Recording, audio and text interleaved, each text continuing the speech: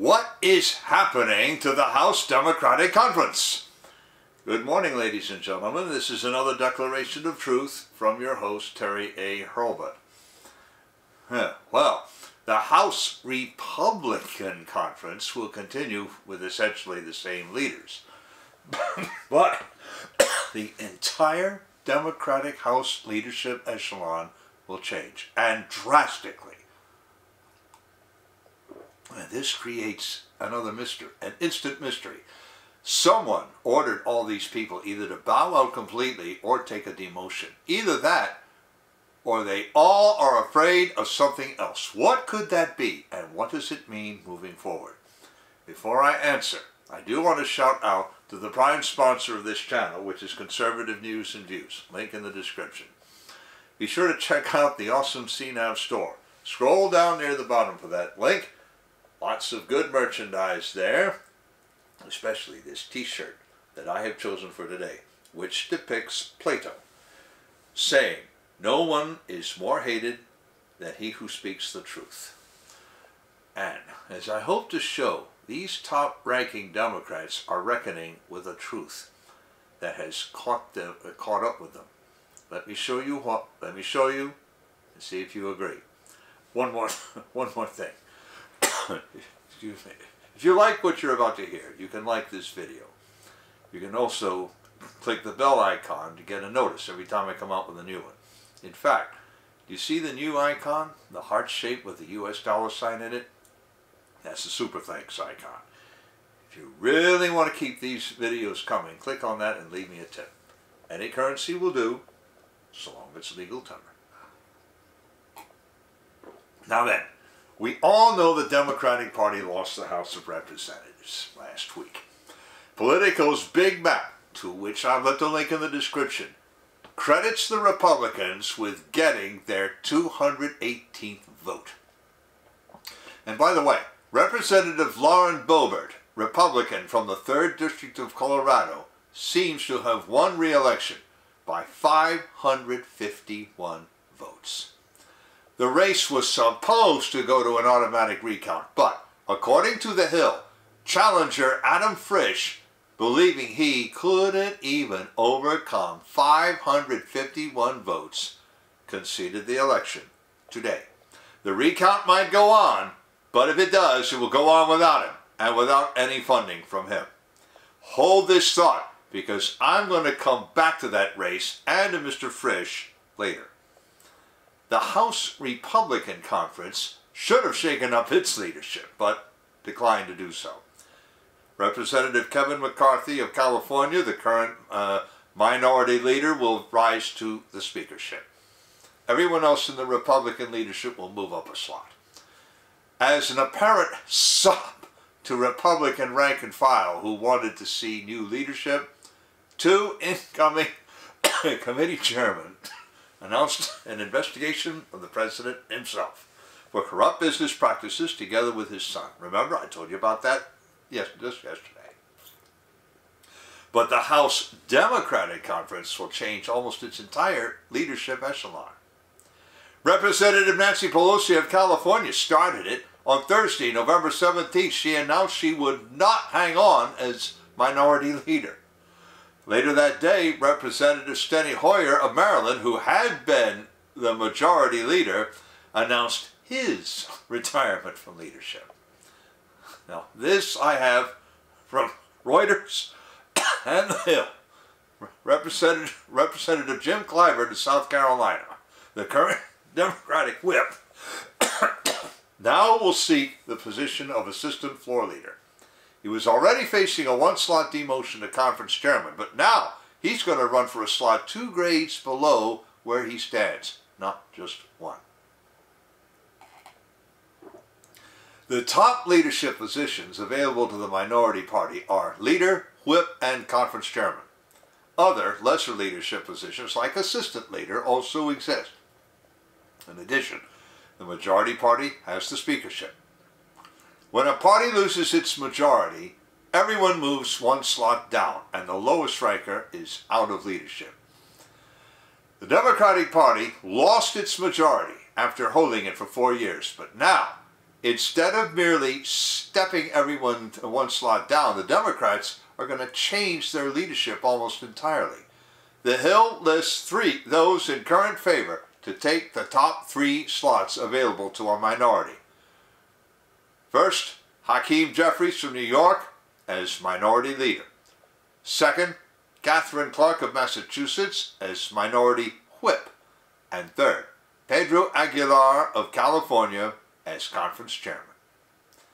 Mr. Aguilar might face a challenge from Representative Joe Neguse of Colorado.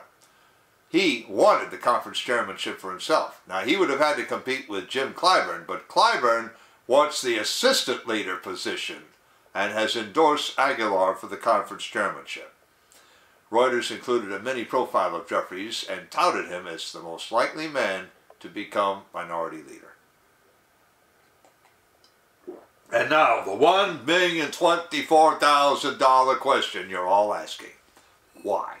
Before I tell you why, I want to shout out to a sponsor who can really help you through the economic storms to come. That sponsor is oursilverlines.com. Do you feel like you are working harder for your money just to get by? You're not alone.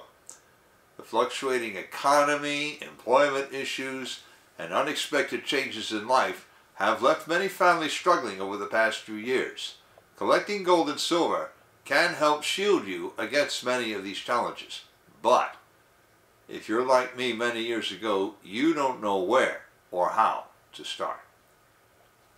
Our Silver Lines helps by connecting you with thousands of members who are learning the secrets to creating and protecting true wealth by collecting precious metals. Now, whether you just want to collect rare and unique coins or take advantage of the business opportunities this company provides, they can help you learn to live an exceptional life. Visit oursilverlines.com to learn how you can build a legacy for your future. Now then, House Democrats are watching their entire top-tier leadership echelon step down or step out. Why? The most logical reason that any of the top 3 Democratic leaders would step out or down is their ages. Pelosi, Hoyer, and Clyburn are all in their 80s. They also have the longest service in the House. Time was when age and seniority of service had their advantages, incredibly, and for no discernible reason other than the Democrats having lost their majority, that will not hold this time. Already you know something's wrong. Pelosi has shown some signs of cognitive impairment, almost as bad as that of the president, but Hoyer and Clyburn haven't. Clyburn has shown a very scathing partisanship, but no one expects any better of a whip anyway. In sharp contrast, the 3 new leadership favorites are as much as 30 years younger. Jeffries has another advantage. The Congressional Black Caucus lined up unanimously behind him and said they would vote for him against any challenger, including Hoyer. And by the way, the Congressional Black Caucus refuses admission to any but Democratic members. But under any other circumstances, a man like Hoyer would hang on. Not this time. Now, has the House Democratic Conference suddenly adopted a mandatory retirement age for leadership? And are we really to believe that Pelosi and Hoyer volunteered to become backbenchers? The day before the election, Politico speculated on leadership changes on the Democratic side. The biggest shock seemed to have been Representative Sean Patrick Maloney of New York, the head of the Democratic Congressional Campaign Committee, losing his seat. But does that explain the shakeup? I don't think so. Instead, I believe that these 3, Pelosi, Hoyer, Clyburn, in addition to getting over this sort of thing, don't believe their own hype anymore.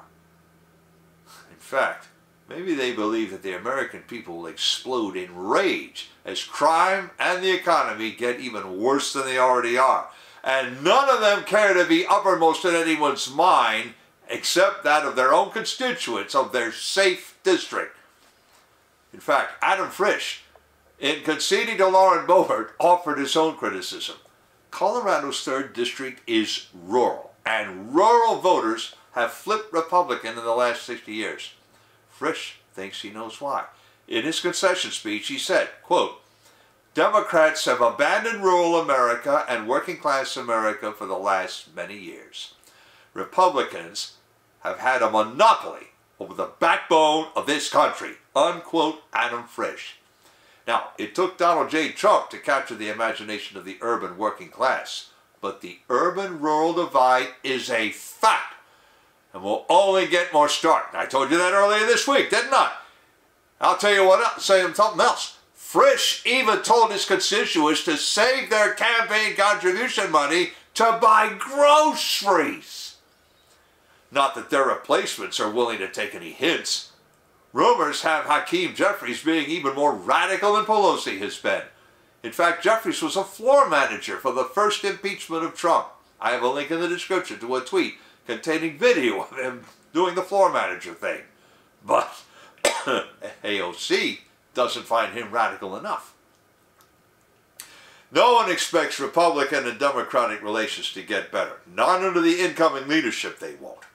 But clearly, Pelosi, Hoyer, and Clyburn have chosen to hide. Will it work for them? Stay tuned. Link in the description to the article, to the big map, to Hakeem Jeffries as a floor manager, to my Declaration of Truth Twitter account, and to Conservative News and Views. I've also left links to the awesome CNAV Store and to oursilverlives.com, as I also mentioned. You know already about how to like a video, turn on notifications, and leave a tip.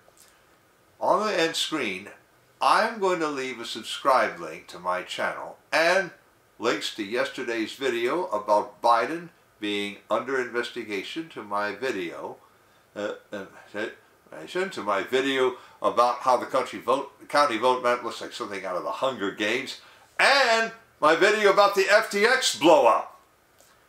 This is Terry A. Hurlbut delivering another declaration of truth and reminding you to let the truth set you free.